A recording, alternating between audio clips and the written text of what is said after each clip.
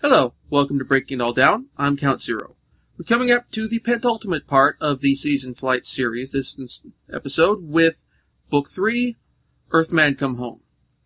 The book, as with Book 2, follows New York City with Joe Amalfi still as the city's mayor, though Chris, the city manager, who became the first city manager of New York in Book 2, is no longer in the role. The dialogue doesn't state his fate, but it does state that two of the previous city managers basically had ignoble fates. One was removed by the city fathers, and the other one was killed in the line of duty. I'd say that they dropped a bridge on Chris, were not for the fact that technically Book 2 was published after this one.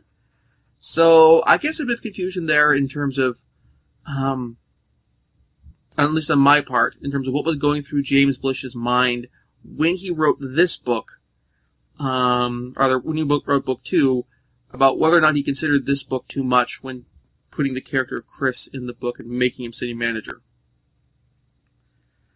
Earthman Come Home, tonally, sticks in the same sort of semi-episodic format of the last book had, but with the books the episodes within the book tying together into more of a coherent whole.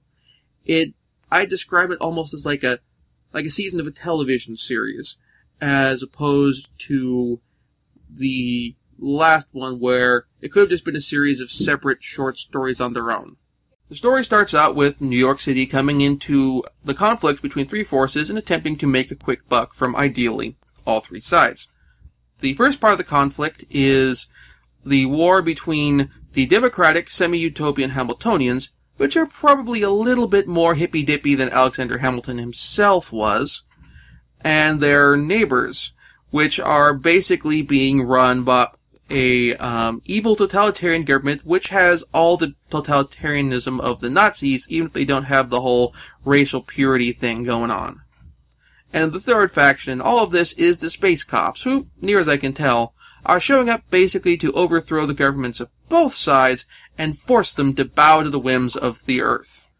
New York City basically makes a quick buck out of the arrangement and picks up a new potential citizen, a Hamiltonian woman named Dee.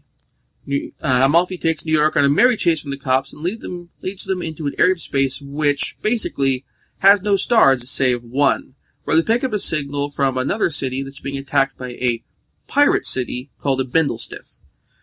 New York comes to pick up the survivors on the only planet in the system and manages to destroy the other city in the process of, turning the planet into an Okie city through setting up spin dizzies on it in spite of the objections of the city fathers. This actually makes somewhat logical sense, not so much the city fathers' recommendation, though that does too, but the turning a planet into an Okie city, based on the fact that the spin dizzies are anti-gravity generators, and thus the more mass you have, the faster you go. This is why a city is a more viable interstellar craft than, your normal cigar-shaped spaceship or Star Trek-style starship. That extra mass actually is an asset, because the more mass you have, the faster you go. It's like the inverse of gravity. It's a fairly logical idea in the setting.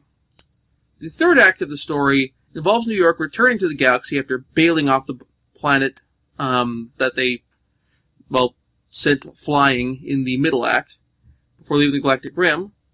And so now they're heading back into the main part of the galaxy and getting repairs and basically fixing up all the damage from what happened with the fight with the Bindlestiff. Anyway, New York returns to the populated portions of the galaxy in need of repairs, only to discover that they, can't afford them, as the galactic economy has collapsed. A massive group of Okies is planning to march on Earth to demand satisfaction for all of this. Amalfi is a little concerned by this, as he's worried that other forces, like the last known survivor of the Earth-Vega War, the Vegan Orbital Fort, could show up as part of this. Amalfi is unable to stop the march, though, so New York City listens to the direct transmitter broadcasts while the while they work on mounting spin dizzies on an uninhabited planet. The government of Earth demands the Oki March stop, and when they don't, the space cops are ordered to fire.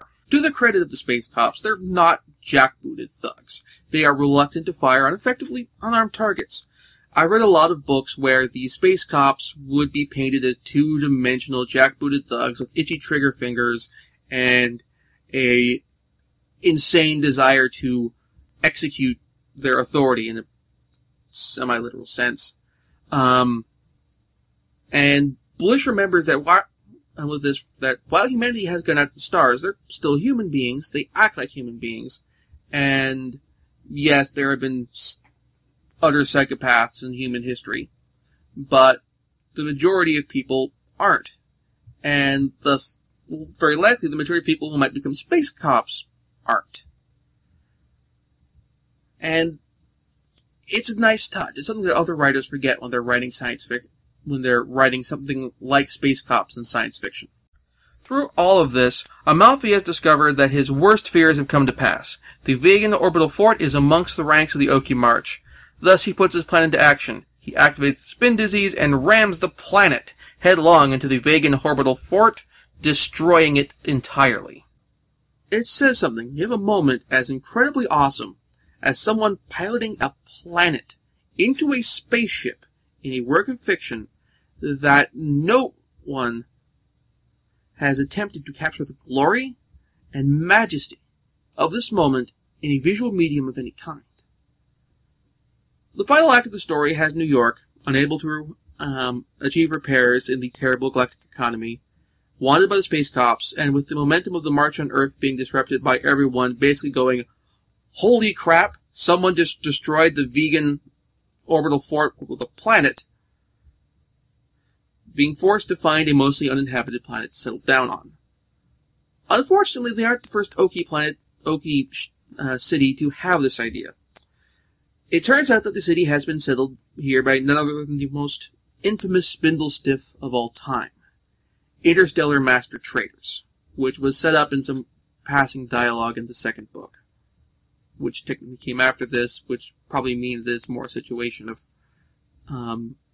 Blish trying to fill in a expository oversight. Anyway.